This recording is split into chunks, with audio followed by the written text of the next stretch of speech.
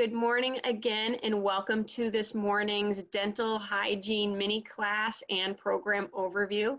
I'm joined today by Professor Marcy Roger of the Regis College Dental Hygiene program. Typically, we would be offering this school session physically at our dental hygiene clinic in Waltham, Massachusetts, our brand new clinic. But in light of COVID-19 and in an abundance of caution, we're going to provide this for you virtually today. However, please note that the dental clinic is available for tour on our virtual tour. So if you haven't checked it out, please make sure to check out the virtual tour to see that space. And we do look forward to having everybody there soon once it is safe to do so. So as mentioned, I am pleased to present this morning Professor Marcy Roger and this morning's mini class, the Modified Pen Grasp. Professor. Thank you. Good morning. We're so excited to have you all here. So as we were saying, my name is Maurice Roger. I'm the assistant professor here at Regis College, and I'm also the sophomore clinic coordinator. So once you do get into your first year, you and I will be spending a lot of time together, 3 to 4 days a week. We'll be spending a lot of time together in the classroom and in the clinic as well. I have been an educator for 18 years, and I'm also a practicing dental hygienist that I've been doing for a little over 20 years. Other than that, that's kind of about it. Last week when I was thinking about, okay, what do I want to do for a presentation for you guys? What would be the most beneficial as to for you to kind of take something away from this Zoom class. It's a little different than what we're used to doing, but I still want you to walk away from this remembering something or take something away that you'll be thinking about over the summer.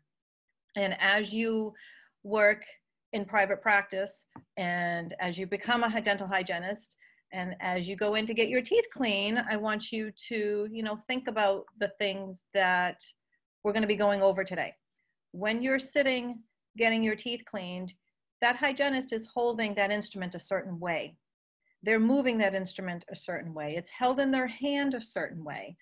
So today, that's something that we're going to go through. You don't just pick up an instrument and just kind of go for it. It's held in your hand a certain way that will allow you to do what kind of needs to be done. So we'll get started right now, and we're going to go over the modified pen grasp. If it'll let me move forward. And it won't. I'm going to stop sharing that, Laura, and see. Okay, I can share. Oh, there you go. It did. Okay, it just went. Okay. So with every PowerPoint that you'll see and that you get throughout your dental hygiene career, we always go through the learning objectives.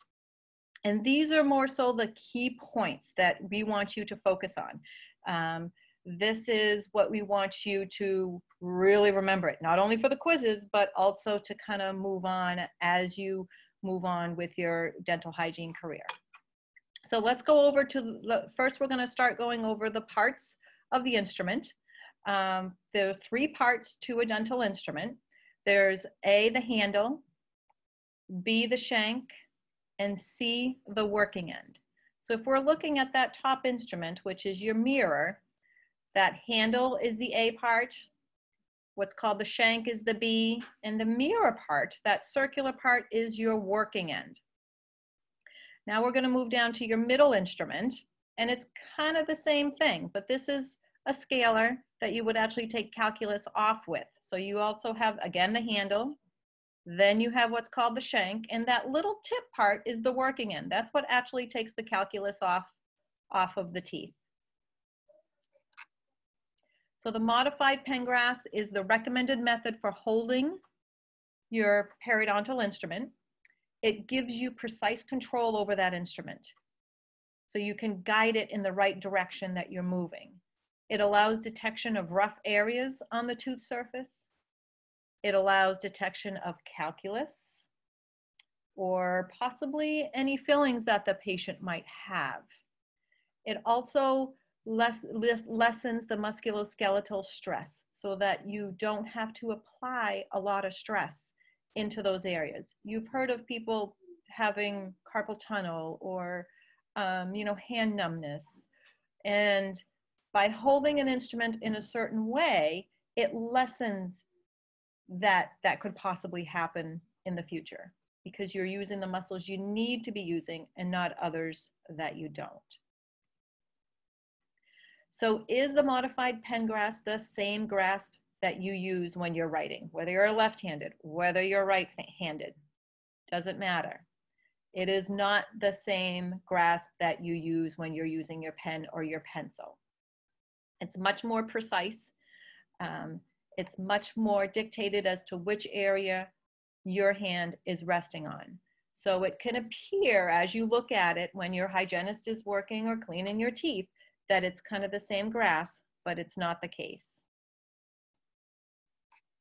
So we're going to start off with your thumb and your index finger. So as I look at this slide, we're going to always be looking at the placement of the finger on either the handle, the shank, or the working end. And then we're going to look at the function of those two fingers. So starting with your thumb and your index, you can see this pink area here. This is where it contacts. This part of your index finger contacts the handle. This portion of your thumb contacts the handle. So the placement of the thumb and the index is it goes on the handle portion of the instrument. And the whole reason behind it, it's just to hold the instrument in place, to keep it where it is.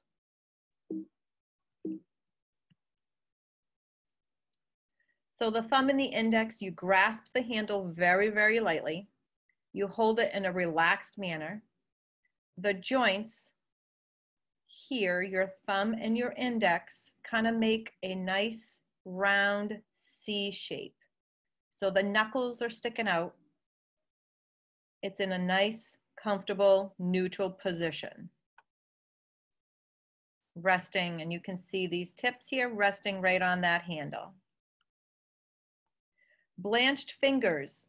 If you are have this grasp here and you are pressing too tight, you can get what's called blanching, which means your fingers turn white because you're pressing too hard. And you don't want to be pressing too hard. If you're pressing too hard, not only is that going to stress your fingers and your hands out, but your patient can feel that as well. And that's not a comfortable situation for your patient. So the handle placement. So where is this handle, right up in here, going to rest? It has to rest up against the hand. That'll give you stabilization. It'll help you control it. Instruments, they are very light, but you're working a lot with your hands. By resting that on there, it decreases those chances of you getting any hand issues. And now let's move on to your middle finger. What is the placement going to be? It's going to rest against the shank. So a little different than your thumb and your index, which were on the handle. Now the middle finger will actually rest on the shank. And the portion of it, this portion of your finger, is what is contacting that shank. So the function of it is to guide the working end. So it's guiding it where it needs to go, whether it's towards the front of the tooth, the back of the tooth, the top of the tooth. It's guiding that in certain directions. It's also feeling for vibrations. So the vibrations that you would be feeling might be any roughness that we talked about earlier, any calculus that you might be going over, any fillings that you might be going over.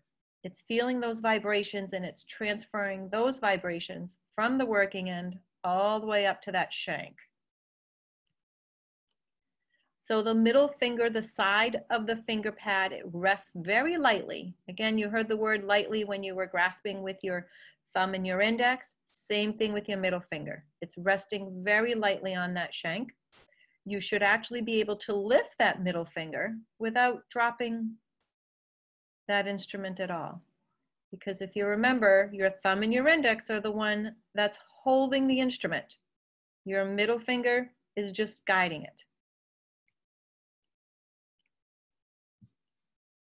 Now let's move on to your ring finger.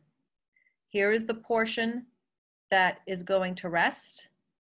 The placement is going to be on an oral structure. Might be on a tooth. It could be on another finger. It could be on the cheek somewhere. But it's the fingertip here that will be resting, not the whole pad, just that tip. So the function of your ring finger is to stabilize and support and for the hand to control and the strength. That's where your strength comes from, is from that ring finger. That's where your power comes from when you're removing calculus, is from that ring finger. Your ring finger should always stand straight and tall. It should be ahead. See how the others are bent, and here's that ring finger, straight and tall. Nice, powerful, stabilized. It also works as your support beam to help stabilize and control that. Fingernails length must not be too long for that ring finger.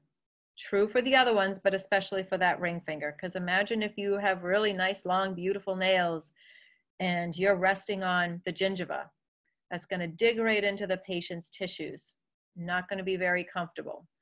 So those of you that are starting in the fall, enjoy your nails this summer. And I've been enjoying my nails recently since we haven't been in clinic. So it's been nice to have the nail polish on and be nice to have the long nails. But once we're back at it, those fingernails have to go. So here, look at these. Don't they look beautiful? Don't you wish you could go get those done? So imagine this nail here, right on the gingiva. Wouldn't feel too good for your patient. And then if you look here, you can't get on the pads of your fingers that you need to, because those fingernails are interfering with that grasp. So your pinky, your little finger, it is near the ring finger. It's held in a relaxed manner. And the function, excuse me, it has no function. It doesn't do anything. It just hangs out near that ring finger. So here's that modified pen grasp. United we stand, the index, the middle finger, the ring finger, and the little finger. They should all be in contact at one point. So they're all touching. They're not what we call splitting. They're not spread apart. They're all together. They're stronger together than they are apart. So here's that stability that you need and that strength that you need in that grasp. Once you first start doing this, we're going to start talking to you guys about muscle memory. When you pick up your pencil to start working or writing, you don't think about how you're going to write your name. It's muscle memory. You already have that. But when you were 5 years old and first started writing, it wasn't as easy. Same thing with this. It takes time. When you first start getting this, you're going to feel awkward. At this point, our students, they don't think about what their grasp is going to be like. They just pick up the instrument and they go at this point in the semester. But back in September, they had to think about the placement of each and every finger when they started until they got that muscle memory.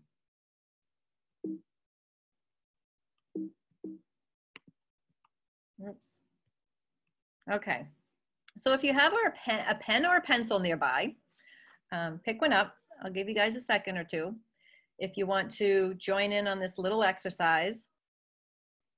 And pen or a pencil, doesn't matter. We're going to kind of start labeling the handle, the shank, and the working end. So here on this pencil, we have the handle, we have the shank here, and then that little tip is going to be our working end.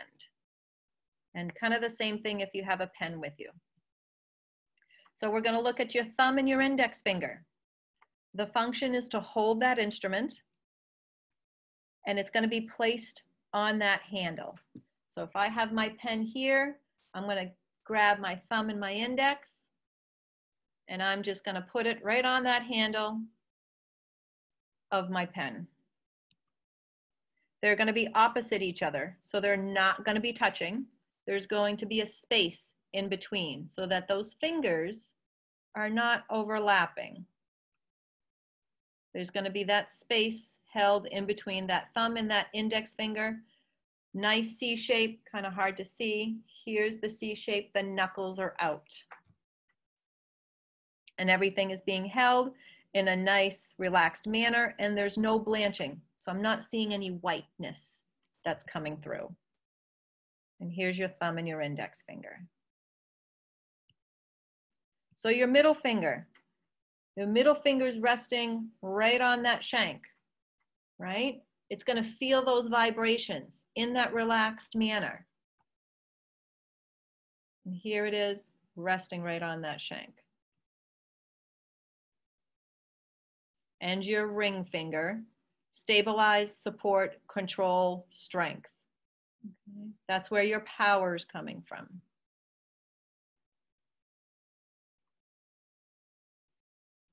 Your little, sorry, let me go back one more. Your ring finger, that stabilize the control, the placement firmly, it's going to be on a tooth. It's going to be on the cheek side, the tongue side of the tooth. It could be on a cheek, and that's where it's going to rest. Your little finger, what's the function of your little finger? Does nothing, right?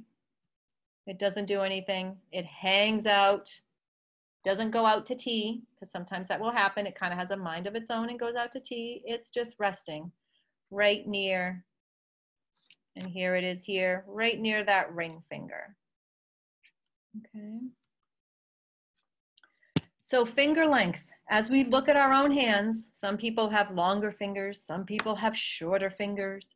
This will actually determine where your fingers will rest on the handle. Sometimes they'll be a little closer to the shank. Sometimes they'll be a little further up on that handle. They might be placed a little bit different. So each clinician, each of you will have to adjust in order, depending on what your finger length is. So if you have shorter fingers, you'll tend to hold the knuckles of the index finger more of a knuckles up, so more curved. So you might have more of a C shape there because those knuckles will be sticking out just a little bit more. If you have shorter fingers, you're also going to grasp that handle a little higher. So you're not going to be, say, here, you're going to be a little higher on that. And then if you have longer fingers, it'll be just the opposite. You're going to be more with less, you're going to be less of a curve, but you're going to be a little further down on that handle. You're still on the handle, you're just a little further down. So if you look at the difference between the two, the shorter fingers, you're a little further up. And then the longer fingers, you're a little further down on that handle. So let's take a look at this picture here. Now after the slides, I know you can all kind of pick out certain things that are not falling into where they should be in this photo. Does anybody want to unmute themselves and see what they're seeing that's incorrect with this photo? Anybody want to chime in? No? Let's look at this finger here. Remember how we talked about thumb and index? They should be directly across from each other. Right? So we see how this one's too far up. They're not across from each other. Okay, it's too far up. It's going to stress this finger out here, causing this finger, your index finger, to work a little bit more than it has to work because it's not in that united we stand. So incorrect finger placement. The index and the thumb are not across from each other. Very difficult to control that instrument there. And here remember how we talked about united we stand? What are we seeing here with these fingers? See the spaces in there? They're not together. Your hand has to work so much more because they're not together. They're not working together like a unit. So split ring and middle fingers. That's the space, that's the splitting that we're seeing in between. There's no point of contact with those fingers. You have a weak grasp there and it stresses those muscles out.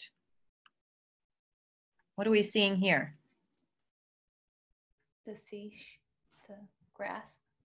The grasp. Yep, look right in here. Do you see how there's no space in between that thumb and that index finger?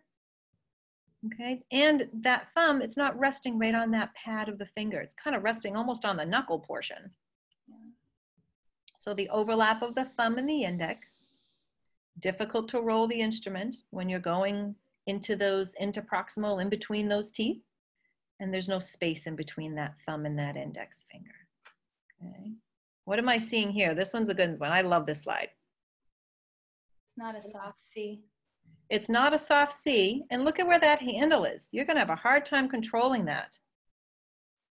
And then look at these fingers here. What's happening here? Putting too much pressure in the instrument. Exactly, yes, thank you. Yep, way too much pressure. Holding that instrument too tight. Your hands are working too hard there. You're going to go home. If you're doing this all day, you're going to go home in pain. Okay, and your patients are going to feel that as well. So there's no handle rest. You're holding the handle in that pinch grip away from the hand, and you're getting that weak, unstable grasp. And then, as someone mentioned, the blanching, the whiteness that you're seeing, it's way too tight, way too tight. And the ring finger is not pivoting for stability of the hand. So they're talking about that ring finger. Remember how that ring finger needs to be straight and tall. So you have the support, you have the control, you have the strength coming. And you can't because it's bent there. What are we seeing here? Pressure on the index finger. Pressure, yep. And The let's finger is not, it's splitting. It's splitting, yep. And what else? I think somebody started to mention it. What's this finger doing? The middle finger is bent and it's not resting. Right, it's not resting where it should be, exactly. It's not resting on that shank. It's resting on the handle. Shouldn't be on the handle, right? The ring finger almost looks like it's resting on that shank. It does, doesn't it? But Yeah. it's not, but it just looks like it a little bit. Yeah, it kind of does. I'm not sure if it is, but it kind of does look like that it's resting. So it's kind of that incorrect finger placement. So the middle finger is not on the is on the handle, should be on that shank. And that reduces the tactile information. So that reduces the vibrations that are traveling up the shank. You can't feel that roughness. You can't feel that calculus. And it reduces that control of that instrument there. Okay, that's what I have for today. And I took a webinar last week, and at the end of this webinar, they had this quote, and I said, oh, this is gonna be perfect, I love it. It just kind of fits into where we are. And Charles Darwin, it is not the strongest of the species that survive, nor the most intelligent, but the one most responsive to change. And I think it just kind of fits into our lives right now, I think. So does anyone have any questions? This was kind of one of the first PowerPoints that you'll kind of run into within your first couple of weeks of dental hygiene. But you know, a lot of it is we go through the PowerPoints, we go over it in class, we kind of practice it in class, kind of like what we would have done now with the pens, only you'd be doing it in instruments. And then we go into the clinical setting, and then you apply what you've learned in the clinical setting. Great. Thank you so much, Professor. This is really interesting and fascinating, and I think it highlights just truly the technical nature of the dental hygiene field, and every single element of it is so nuanced and so precise. And for that reason, I know as somebody who has, really watched our program and seeing our students work in that program, just appreciate the level of expertise that our program brings to the education.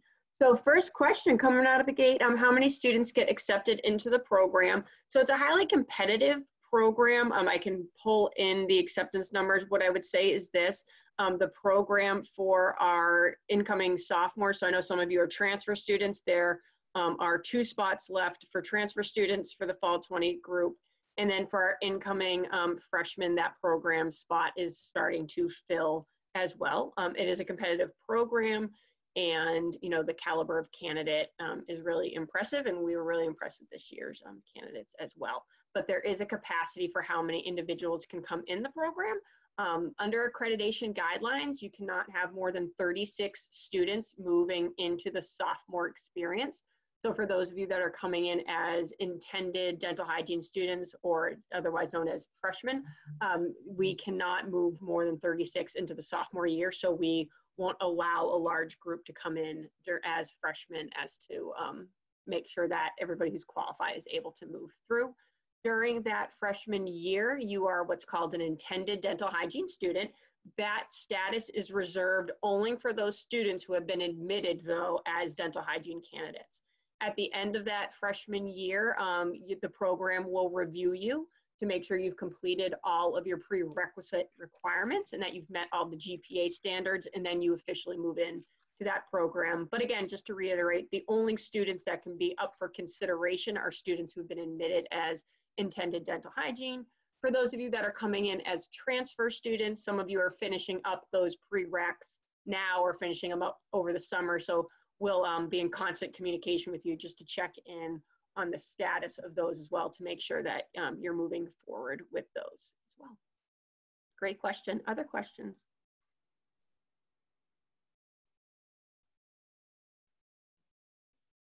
Everybody's so quiet this morning. They are. And I know I see a lot of very familiar names, so I know some of you have been to our clinic. I've met some of you at the open houses that we had at the clinic in the last couple of years, so that's been great.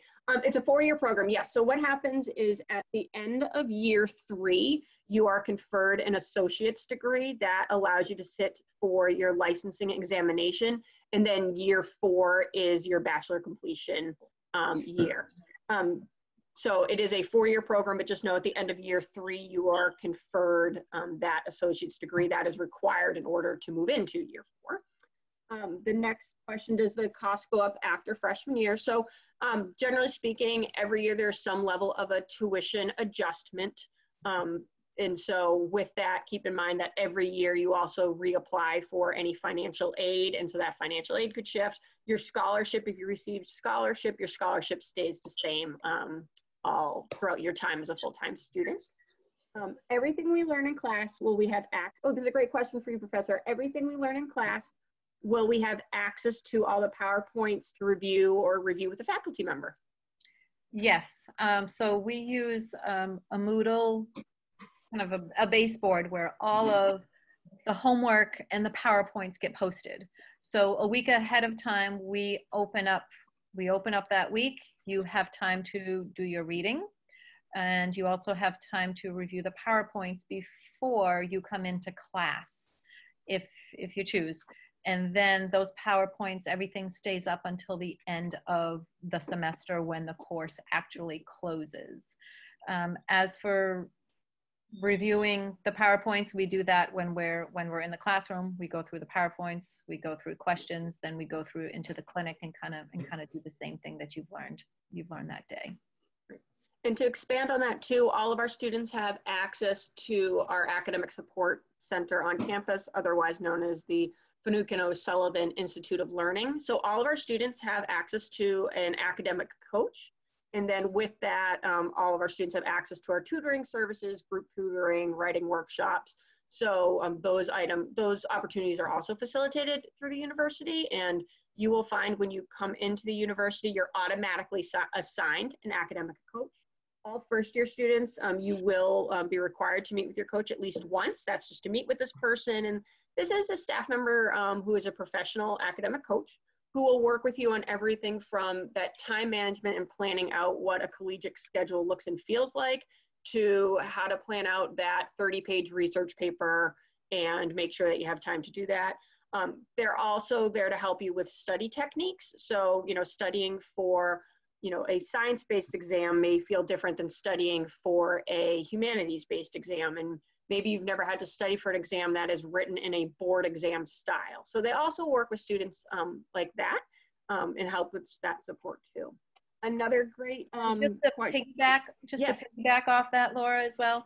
When you do get into the dental hygiene program, the tutor that you have will end up being one of the junior students that has already taken the course.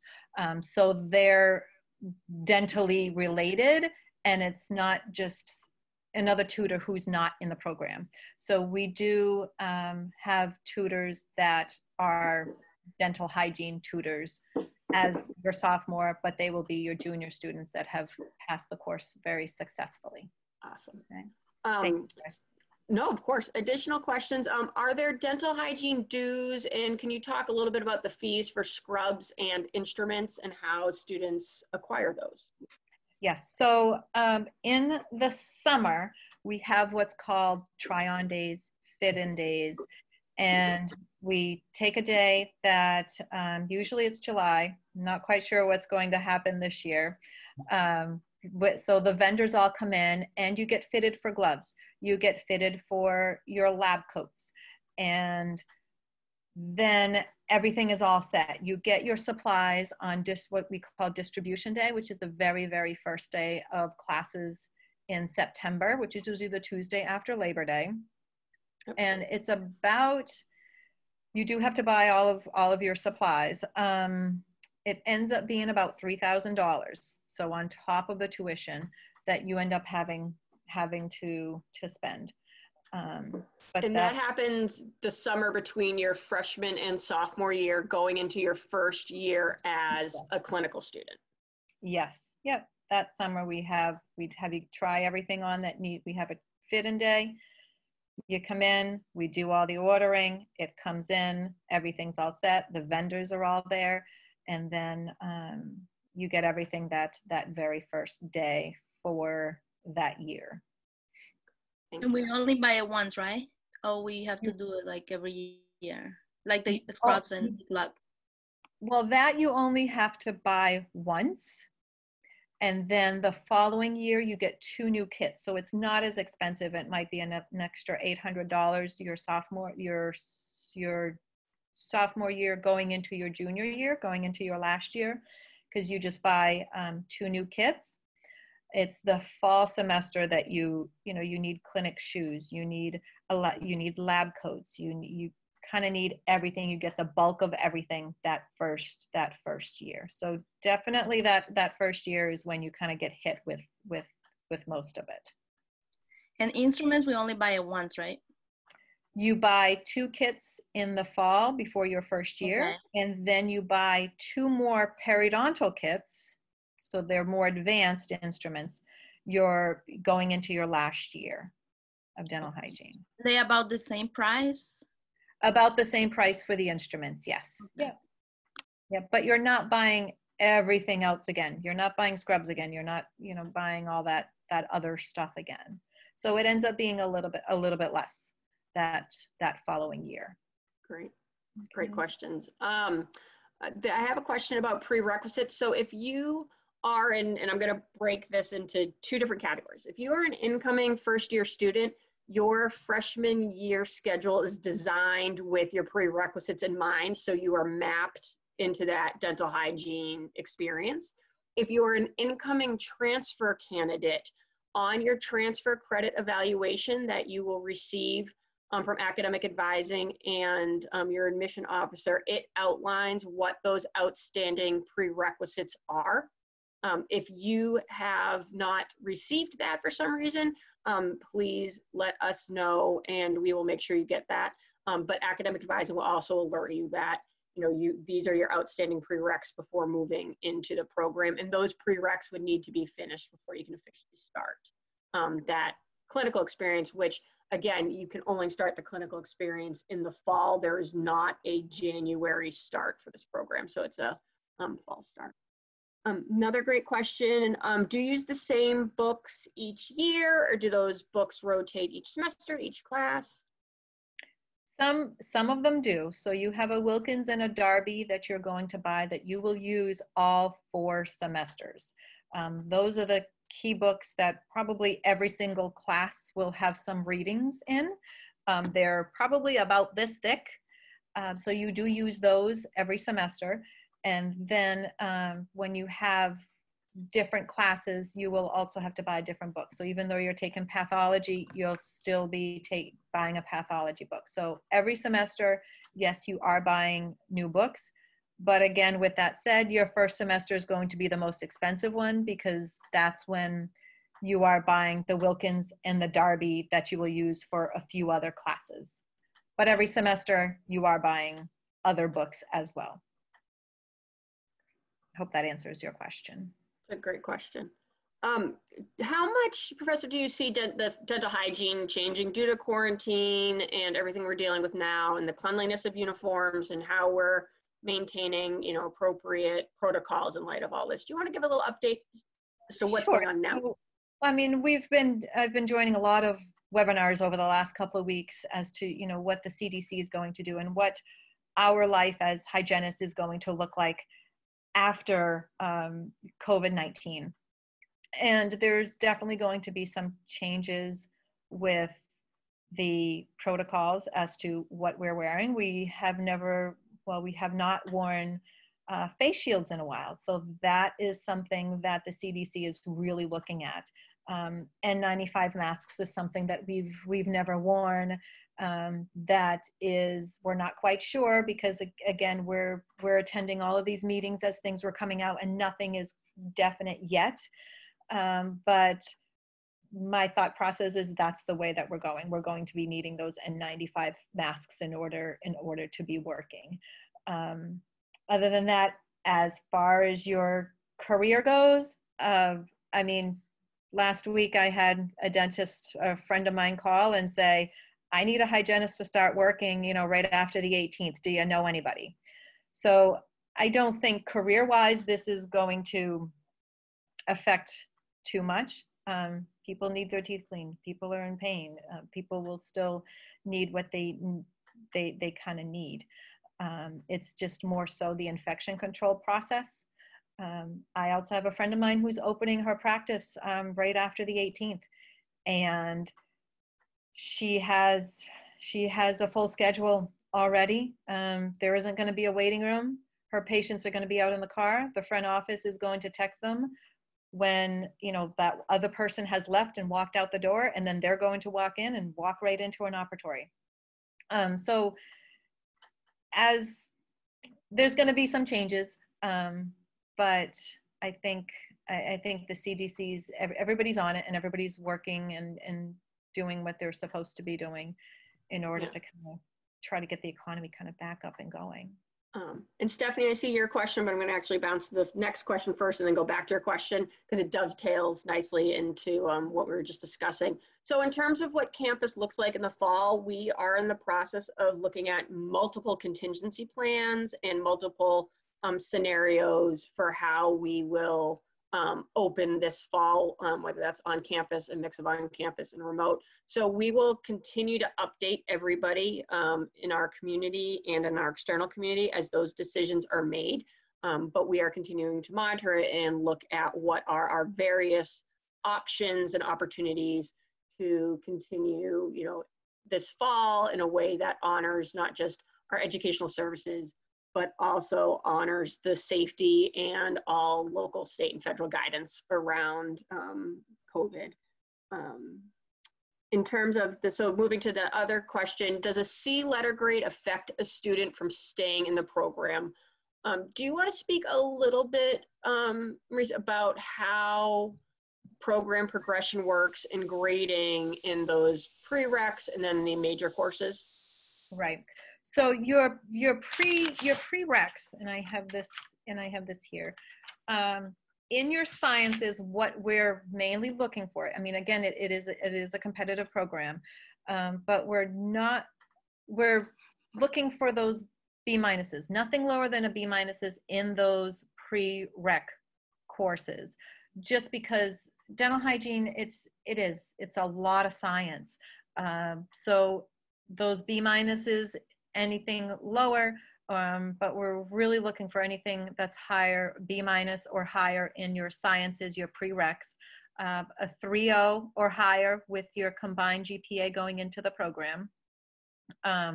But if you get into the program and then you end up with a C in dental materials, it's not as though you're out at that point, if that's kind of where you're going with that question. Does that answer your question, Stephanie? I think that was Stephanie.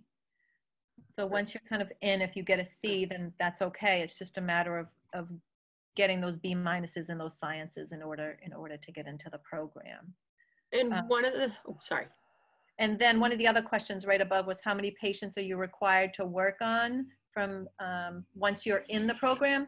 That depends on the semester. Your very first semester, we start off with typodonts with those fake teeth, and then you progress to working on each other.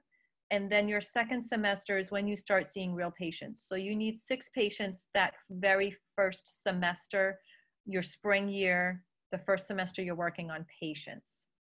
But the fall, there are no patients that you're working on. In the spring is where you need the 6, and then that number increases as the semester goes on, and that's a per accreditation requirement. You need to see so many patients and you need to have so many hours of clinical time in order to graduate from a dental hygiene program. I have a question on that. Do we have to get the 6 patients ourselves, or are they gonna be assigned from the clinic? Some of them are assigned and some of them students get themselves. COVID-19, I mean, we don't know what's obviously going to happen with all this. A lot of students will bring in their own patients. The juniors get the first dibs, of course, because they're juniors, so they get all the patients, and then the sophomores within those 6, they kind of get the overflow there of patients. But where we're in Waltham and we're close to the train, we're close to 128. We are in a great location for people just to kind of come in. It's a lot easier to get patients in Waltham than it is, say, if the clinic were right on the Regis campus, just because of the access for transportation for individuals. The other element of that is that the Regis community itself promotes the dental clinic and the dental services as a opportunity for our students, our faculty, our staff, our alum, our families to utilize that resource as well. So we also, as a university, promote the dental clinic as a place for people to get high quality and cost-friendly dental care. So in addition to, you know, the individual students, we also, as a university, are really committed to make sure that people utilize this resource. So I think that's really important. There was a question that was earlier that I just want to go back to. Are all the dental hygiene courses at the dental center, including the lecture, or are some on the Weston campus? It's kind of divided. There are some classes that you take, kind of like the PowerPoint I just went over today, that is from your 103 class. And right after that class, we go right into the clinic and apply what we learned in the lecture into the clinic. So that class is actually held in Waltham, because you end up with a 15-minute break, and then we end up going right into the clinic. So it's not as though all the lectures are on the Weston campus. It depends. If we're going into a lab, then, and we need the lab session, we need the clinic, then that class is held in Waltham. If we don't, then it's held on the Weston campus. And for those who have not been to our clinic or our Weston campus, to give you a sense of proximity, to go from the Weston campus to the clinic is about a 5-minute drive.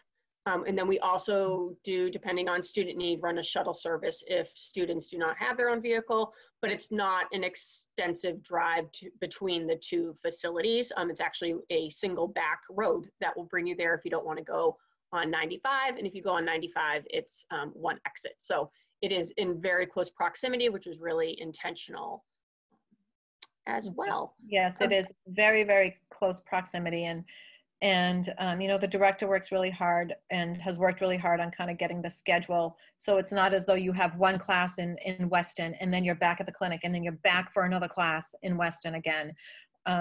We try to have you be either at one place or at another, so that you're not bouncing back and forth so much during the day. Right.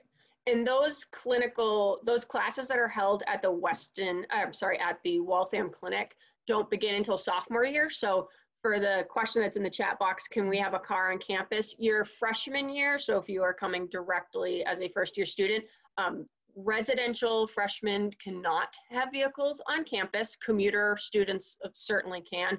Your sophomore year, though, which is when you would begin your clinical experience, yes, you can have a vehicle on campus. Mm-hmm. Good. That's a good question. Are there other questions?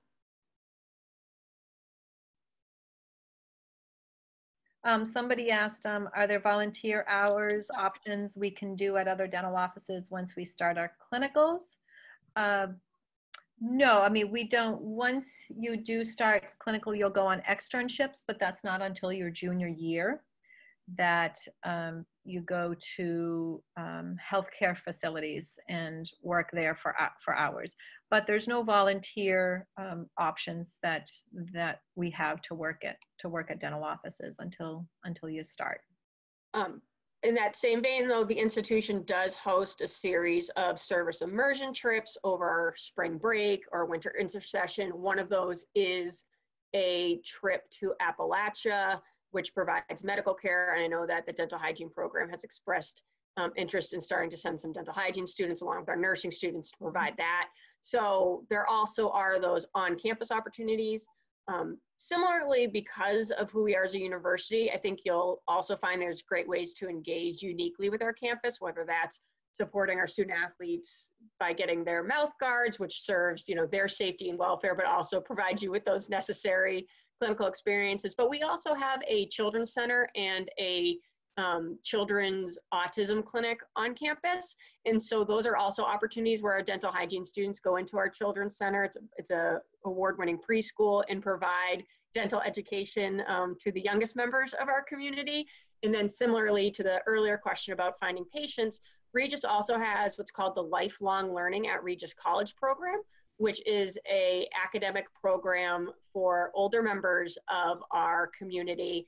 And they also are aware of the various opportunities to receive dental care and dental experiences through Regis. So again, it really is a neat opportunity because you could work with somebody that's a Regis community member that's 2 years old, and you could also work with somebody that's a Regis community member that's 95 years old. So it's really a neat experience. And let me add on to that. Maybe I was reading that question incorrectly about the volunteer hours. So the dental clinic, we do a lot with the students. You do have to do some service hours. So we do like a mission of mercy. There's one in Rhode Island, there's one in Connecticut. We have a public health hygienist that works with us that, has a lot of volunteer hours at, whether it just be taking blood pressures for the community, doing oral cancer screenings at nursing homes. So there is a lot of Special Olympics, which is usually held in June. We do just, again, oral cancer screenings, blood pressure screenings. We also do a CHIPS program where we take bite registrations so they can get documented for children. So there are a lot, if that's kind of where the question was going, a lot of volunteer opportunities that way, but not specifically in a dental office working as a hygienist or an assistant. Great, thank you. How many students will start in the program in the fall, and what is the student success ratio by the time of graduation? So moving into, and Harneet, if I recall, you are an incoming transfer student, correct? So you'll be starting with our sophomore clinic class. So right now there are 34 of you in that cohort. Again, we have 2 spots available, and we anticipate those to be filled very quickly. And then in terms of the graduation rate, Marcy, do you want to talk historically about how many of our students that start the program persist in the program in that regard, their board exams and the success and the outcome of our students? Yeah, it's all a little bit different every year, I'd say. I mean, it's, with that said, it is a difficult program. It's a lot of hard work. It's a very busy 2 years of your life once you're actually in the program. Because once you start doing clinicals and you're doing clinicals 2 days a week, it's, you know, it's kind of like you're working 2 days a week because you have patients Mondays and Wednesdays, 8 to 5. And then you're doing your classwork. So, I mean, it is a tough program. The success rate, it's, you know, a lot of it depends on, you know, how hard you work. We do have a remediation program. So if you're not, or if you're kind of averaging right at the C and it's more clinical C and not academic where you're getting help with the tutors, we have a remediation program that you can work with an instructor one-on-one so that you can get the skill. Because as I said, a lot of it is muscle memory. And once you get that muscle memory and it clicks, it's a lot easier to progress into the program, because what you learn on day one, you have to know on the very last day before graduation. So it's not as though you're like, oh yeah, I'm done with this class, moving on to the next one. In order to be successful, in order to pass your boards, you have to know what you're learning on day one in order to be successful when you're applying for your dental hygiene license. And if it was vice versa, if you needed more help more academically, then that's when the tutors come in. Okay. Yeah, that's when the dental hygiene tutors come in. Yeah. Okay. Yeah. Yeah. There are a couple of questions that all kind of thread together. So we presently do not have a master's in dental hygiene. However, you can move into our other master's programs. We have a master's in health administration. We have an MBA program, so you can move into that master's program. We can talk a little bit about that master's in dental hygiene and what that looks like in the Commonwealth of Massachusetts and the greater. At the end of the junior year, yes, you are going to be sitting for your board exam. Do you want to talk about what those exams look like, how many there are, national, regional? So there are 5 exams that you actually have to take. One of which most students, actually, I don't even think we've ever had one who didn't take it. But in the fall of your junior year, you take a local anesthesia course where you learn how to give injections, do them on each other. And in between that winter break is when we've always recommended to students, you know, take that exam. You can take it as soon as the course is taken. And I mean, every year that they've been doing that, we've had 100% success rate, because they're not waiting till April to take that exam. They're taking their final exam in the course, and then a week later, they're taking that board exam. So the information is just so fresh. The material is so fresh in their head that it makes it a little easier. So that one, it's usually taken in between the fall and the spring semester of your junior year. And then towards the end of that spring, before you graduate, some of them are taken before you graduate, some of them are taken right after. You have a clinical portion exam that you have to find a certain patient and you have to clean them. It's a board exam, and you have a national exam, an 8-hour written exam that has to be taken. And then you have a computer simulated exam, which is a lot of x-rays, a lot of case studies. And then your last one is a state jurisprudence ethics exam. So those are the 4 that are usually taken end of April, beginning of May. The written one, some people have taken it during spring break. Some people have studied all of spring break, and then before they come back after spring break, they take the exam. So it depends on the individual. You do need the okay from the director that says, okay, you can kind of take this exam before you kind of get your final grades, type of thing. But other than that, it's five exams that are taken in order to get your RDH, your registered dental hygienist license.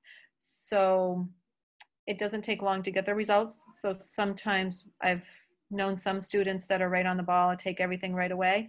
They're working at the end of May, and then others kind of take their time to take those last few exams, and they're, you know, working in June or July, depending on how proactive you want to be.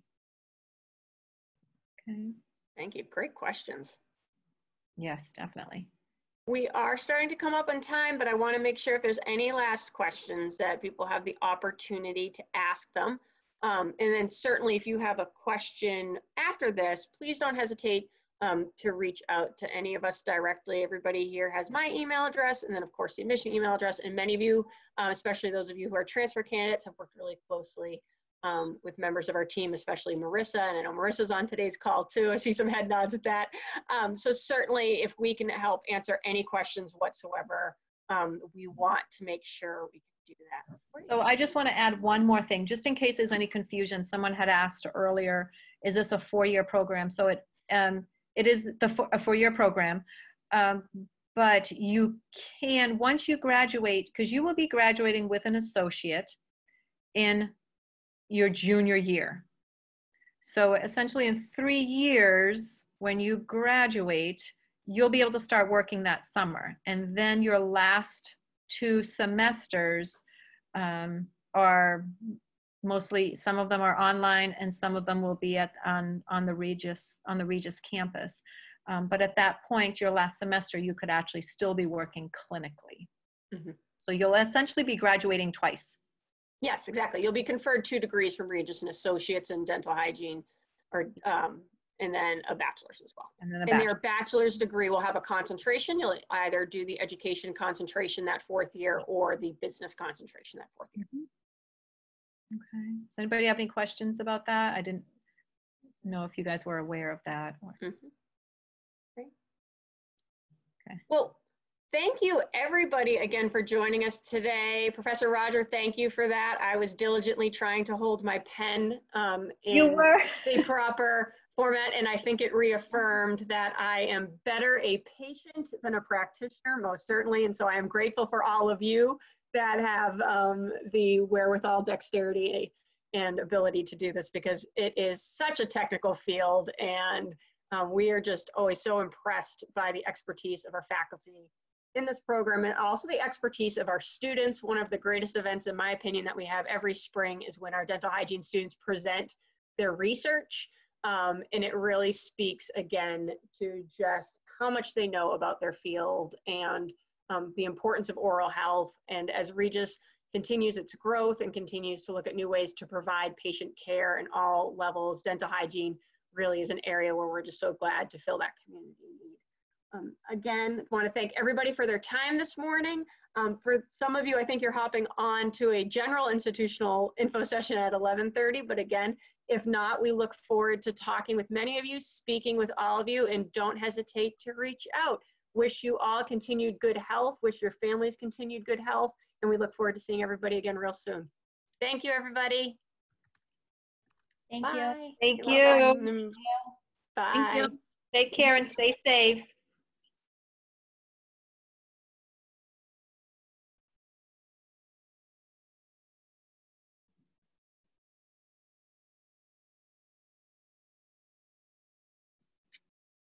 There we go. That was wonderful. Oh, I gotta turn off. Good. Let me stop my recording.